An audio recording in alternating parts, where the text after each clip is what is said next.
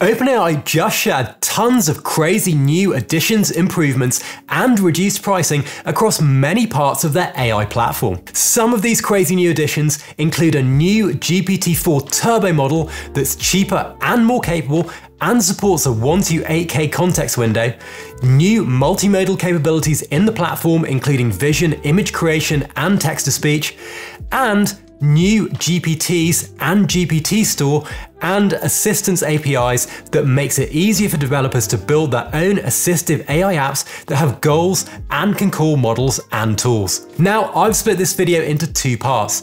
The first part focuses on GPT-4 Turbo and the latest API improvements, and then the second part focuses on the assistance API and GPTs. So let's go. Now, OpenAI released the first version of GPT-4 in March and made GPT-4 generally available to all developers in July this year. GPT-4 Turbo is more capable and has knowledge of world events up to April 2023. It also has a 1 to 8K context window, so it can fit the equivalent of more than 300 pages of text into a single prompt, which is pretty crazy. They've also optimized its performance, so OpenAI are able to offer GPT-4 Turbo at a 3 times cheaper price for input tokens and a 2 times cheaper price for output tokens compared to normal GPT-4. GPT-4 Turbo also comes with two cool API features. The first is an improvement on functions calling that lets you describe multiple functions for your app or external APIs to its models, and have the model intelligently choose to output a JSON object containing arguments to call those functions. And the second is then the new seed parameter, which enables reproducible outputs by making the model return consistent completions, a little bit like Midjourney can to maintain a consistent image. Next up on the announcements were updates to the API. GPT-4 Turbo with Vision can accept images as inputs in the chat completions API, enabling use cases such as generating captions, analyzing real-world images in detail, and reading documents with figures. This has already been available in ChatGPT Plus subscriptions for a little while, but it's now coming to the API. Just like on ChatGPT Plus, developers can now also integrate DALL-E 3, and OpenAI CEO Sam Altman mentioned that Snap, Coca-Cola, and Shutterstock have been using DALL-E 3 to programmatically generate images and designs for their customers and campaigns recently. In addition to images, developers can now also generate human-quality speech from text via the text-to-speech API. The new TTS model offers 6 preset voices to choose from and 2 modal variants, TTS1 and TTS1 HD. TTS1 is optimized for real-time use cases, and TTS1 HD is optimized for quality. It wasn't just GPT-4 Turbo that was getting release updates. GPT 3.5 Turbo now also supports a 16,000 context window by default, and the new 3.5 Turbo model supports improved instruction following, JSON mode, and parallel function calling, as well as reduced pricing across the platform, making it great for people who want to play around with some of the models before upgrading to all the features of GPT-4. Now, we're going to come back to the API in a second, but first I want to dive into some of the consumer-facing updates to ChatGPT and something amazing called GPTs. So one of the things that Sam Altman mentioned were lots of people were finding the model selection dropdown in ChatGPT was a real pain. And so this is being completely simplified, so all of the models and options are available by default. The biggest news of the entire event, however, was the introduction of something called GPTs.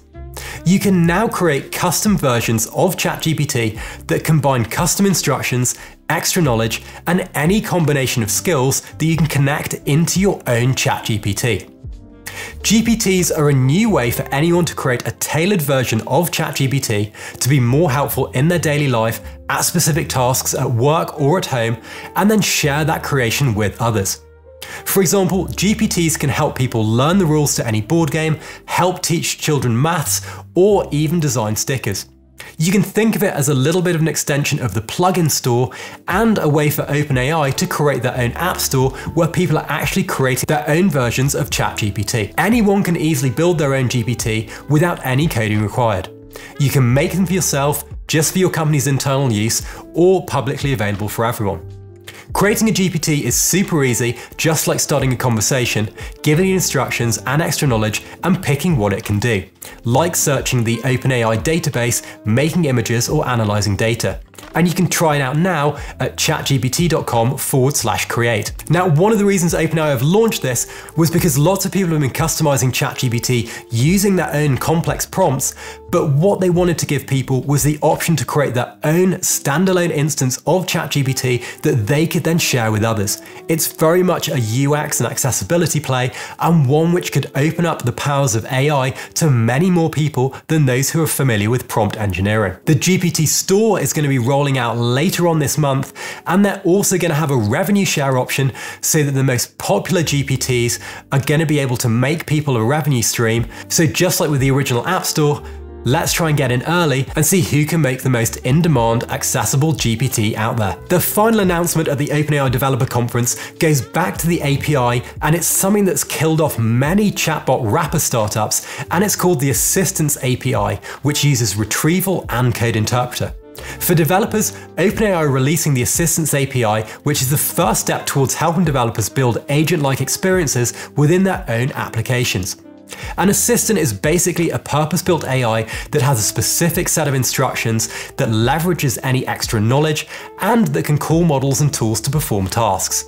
The new Assistance API provides new capabilities such as code interpreter and retrieval, as well as custom function calling to handle a lot of the heavy lifting that developers previously had to do themselves, enabling them to build high-quality AI apps. This API is built for flexibility, with use cases ranging from anything like a natural language-based data analysis app to a coding assistant, an AI-powered vacation planner, a voice-controlled DJ, a smart visual canvas, and the list goes on and on.